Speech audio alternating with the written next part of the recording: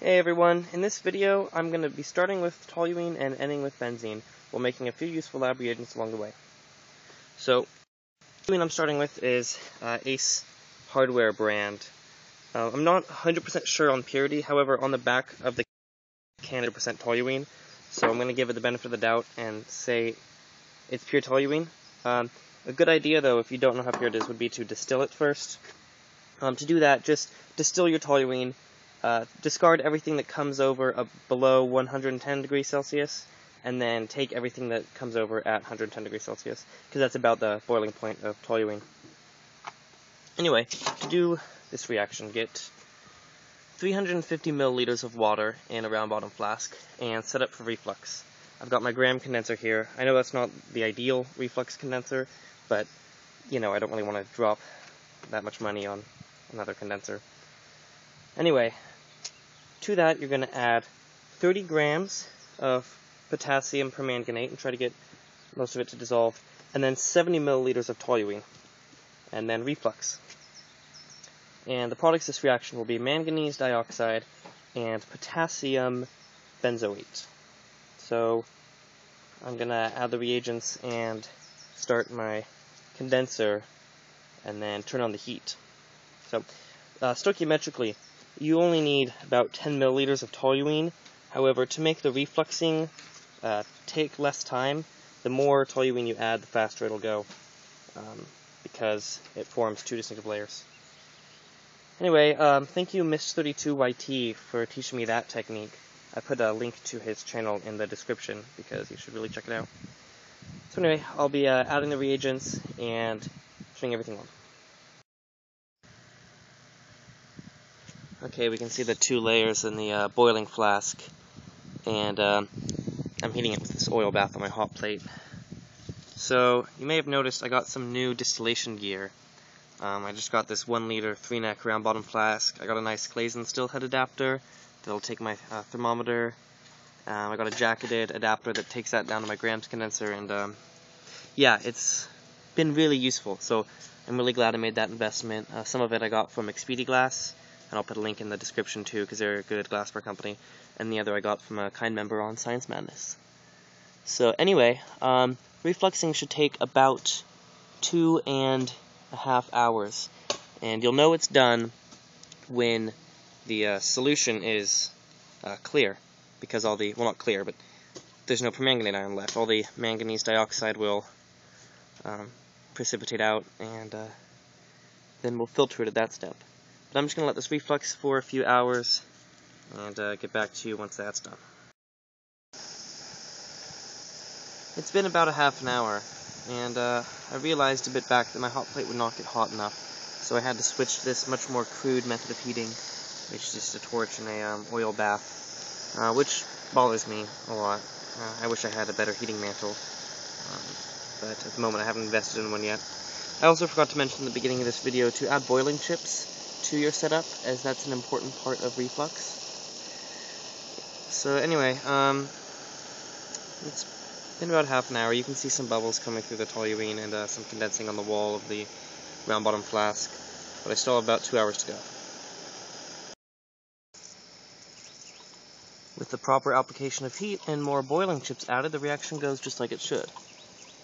We've got nice refluxing. You can see a pretty good drip rate off the condenser, so that's good. Yep. I'll let this run for a good 2 hours.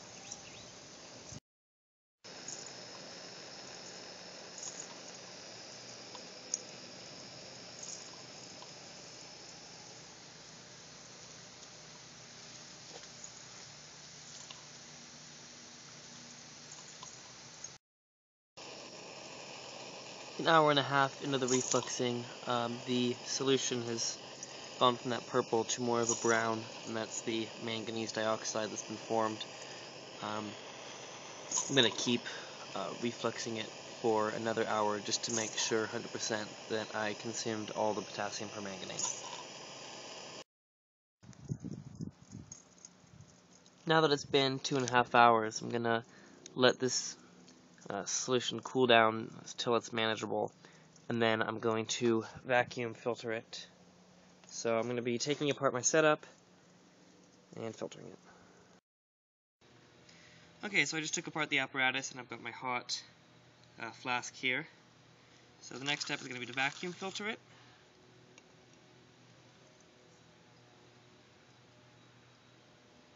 And now look at the color of the filtrate, the liquid that's passing through. Okay, I got a little manganese dioxide in there, but aside from that, the water coming through was really clear. You can see it right there. And that's what we want. If you have any pink color in there, it means that not all your potassium permanganate has reacted, and you're going to need to throw everything back in the flask and reflux for a bit longer. Okay, I'm going to finish filtering it. Alright, so I added, I filtered it again to get rid of the manganese dioxide that came through it first, and then I added the clear layers to the SEP funnel, and you can see two distinct layers. So that top layer is extra toluene, and you can go ahead and reuse that toluene for the synthesis again. So now I'm going to drain off the bottom aqueous layer, and I'm going to boil that down. And that aqueous layer is a solution of potassium benzoate. So after I boil that down, I'll add hydrochloric acid to make benzoic acid. Okay, last night I took that bottom aqueous layer and I liters to make it easier to work with. To that I added hydrochloric acid to make a fluffy precipitate of benzoic acid. I waited for the solution to cool before I did this because benzoic acid isn't very soluble in cold water. I filtered and then washed the crystals, and that's what I'm left with here in my Buchner funnel, benzoic acid. So I'm sorry I couldn't film this. The lighting was really bad, and none of the shots turned out. But anyway, from this benzoic acid, I'll be making benzene. So this far in the video, we have made manganese dioxide, which is a useful chemical, and benzoic acid, which is another useful chemical. Okay, when converting benzoic acid to benzene, I've seen two methods. The first is dry distillation with a hydroxide, and this decarboxylates the benzoic acid to benzene and produces carbonate and water. The second method I've seen is dry distillation with an oxide, and that also produces benzene and a carbonate, but it doesn't produce the water. So that's what I'm going to be doing. I've got calcium oxide that I have made right here, and I'm going to be mixing that in a slight excess with the benzoic acid and then setting up for dry distillation. Alright, now I'm preparing for dry distillation. So I've got my benzoic acid here, I've got some oxide here, I'm not going to use all of this. And then I have this little distillation setup I made. I could use my old United Nuclear distillation kit, because since I got my new kit, I don't really care too much about that one's well-being. But I decided to go with this setup. The reason I'd rather use this than glassware is because it's going to be really hard to clean the product out of here, so I might as well use something disposable. This is a can that my dichloromethane came in, and I took the top of it and poked a hole in it with a pair of scissors, stuck this brass tubing on, and then used Mighty Putty to seal it. So when I screw this on, makes kind of a retort. So yeah, I'll be adding the two chemicals into here, mixing them thoroughly, and then torching them, and then collecting the vapor that comes out of here in a cooled flask.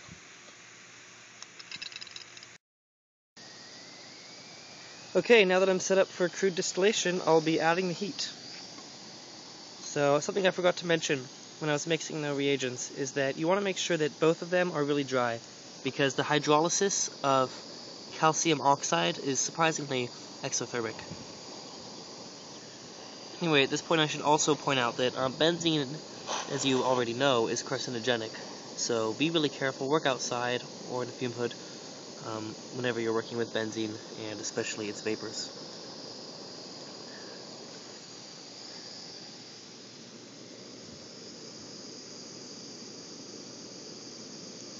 So we see a little bit of fumes coming over out of the brass tube. Probably can't see it on camera very well. But I'll keep heating this up and show you when it really starts to get going.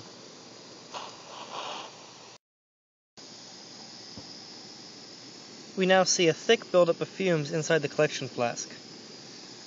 I want to control heat so that the benzene doesn't come over too fast, and so it can't condense and it starts to escape out the top. So I'm taking away the heat if things get too vigorous in the collection flask. But we have a pretty stable amount of fumes going over there and condensing on the walls of the flask in there. So I'll let this run until no more reaction is observed. Because not a large volume of benzoic acid was used to start, not a large volume of benzene was yielded. So normally I would combine this with other batches of benzoic acid and do a larger distillation, but anyway, this is my product. So as you can see, there's a slight yellow tinge to it. I'm actually surprised with how clear this is. Most people report a orange or red color to it. In that case, it's easy to separate. Just simple distillation will leave you with crystal clear benzene. I don't really feel as if I have enough benzene here to do a full-blown distillation for purification, so I'll be doing a few more batches of this reaction and combining all the benzoic acid in one big dry distillation and then purifying that. So I guess I'll demonstrate benzene's flammability. It's poured onto the bottom of an upside-down beaker and lit with an alcohol burner.